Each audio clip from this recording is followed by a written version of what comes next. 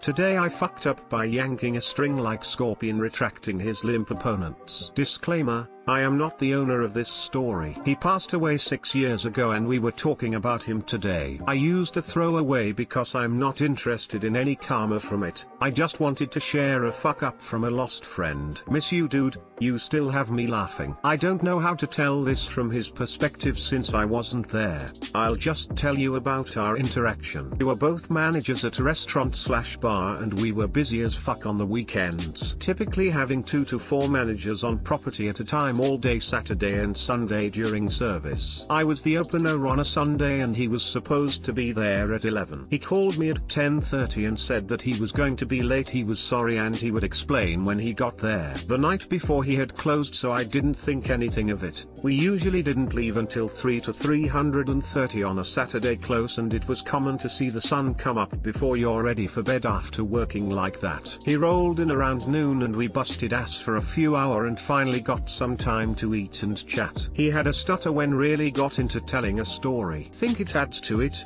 and I'm leaving it in because I miss that big guy. Names changed. SSSSSSS. So last night Joy, Craig's girlfriend from Friday, yes, she bore a remarkable resemblance, asked me to come over after work. I told Momo I wasn't gonna be home and I was staying at your house since I had to be here so early. He moved his ailing mother in with him. She did not like Joy. He also lived about 45 to 50 minutes from the store and I lived like 5 away. WHWH. Well, Joy told me to come over after I got off. Got there, went inside, her bedroom door was open and there were candles everywhere. She was butt-ass naked with her legs spread and told me to come get dessert. I was doing my thing and I saw this string with a little loop on it coming out her asshole. She was bucking and shaking and told me to pull it. So I pulled it like I was starting a lawnmower. She shit the bed. There was some blood and she was screaming and throwing shit at me, yelling for me to get out. He ended up sleeping in his truck, showering at a truck stop and wearing the same clothes because he didn't want to wake his mom up coming home after he said he'd be at my house. I was crying and told him he should have just woken me up, that it would have been worth the story. Love you big guy. Too long didn't read,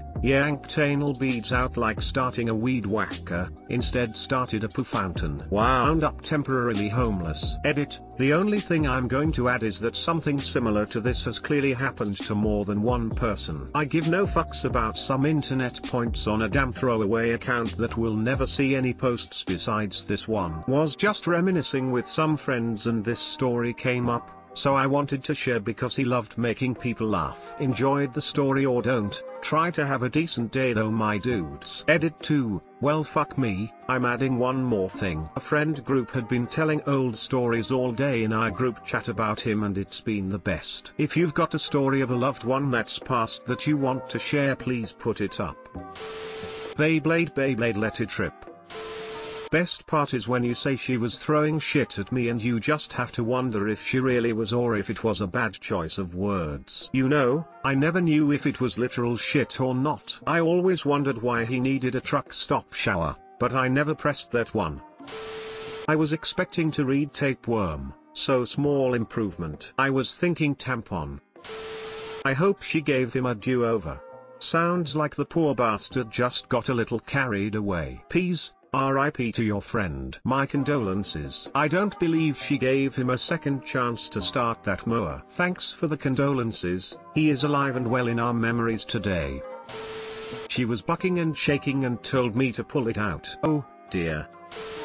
Today I fucked up by unknowingly forcing my seed onto a crying woman's face. Oh my goodness, no wonder she hugged you for so long. It probably reminded her of her husband. Or like today I fucked up with wearing my cum shirt outside. I thought this story was going an entirely different direction based on the title. I thought you might have lead to a stoop hookup type situation and you painted on a grieving woman's face. Oddly similar outcome, but not quite what I was expecting. Who TF nuts on a shirt? Don't you have a happy sock, or a rag, or even some tissue? I know, right? Gotta be a coconut laying around somewhere. I will never understand using clothes to clean up after, just use tissues. Today I fucked up by predicting my great uncle's death. I live 12 hours away from all of my family and finally was able to fly in to visit after being away for 2 years. On the day I was supposed to fly out, my husband got me to the airport too late and I missed my flight. When I spoke to the gate attendant, I was already a sobbing mess. Originally she wasn't going to help me get another flight out, but she asked the purpose of my flight. And my dumbass says funeral and her demeanor changed immediately. So I get a ticket for a flight first thing the following morning, yesterday. Upon landing, my mother is distraught. My great uncle suffered an unexpected heart attack on the golf course just 2 hours before. My flight had now been turned into one for a funeral. I haven't told anyone because I feel absolutely overwhelmed with guilt over circumstance. Too long didn't read. I missed a flight and lied to a gate attendant about a family member dying and they actually died. You didn't cause his death. Unless you're a witch, then you totally did. Sorry for your loss. Gate attendant went far and beyond the scope of their job to not only get you on a flight ASAP but make you not a liar. Sorry for your loss though. I killed Mr. Rogers in the same fashion. I saw him on TV and said, OMG, you're still alive?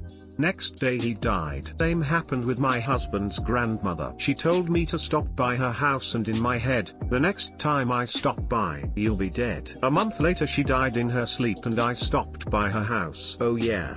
I forgot my hamster. I was leaving for college and my hamster was on her last leg. I told her not to die until I left. According to my sister, she died as I was on my way to the airport. Have you considered booking a dinner reservation to celebrate world peace? It was an unfortunate coincidence. Most likely you just had a feeling of something bad going to happen but you definitely did not predict his death and are in no way responsible. You shouldn't feel guilty. Sorry for your loss.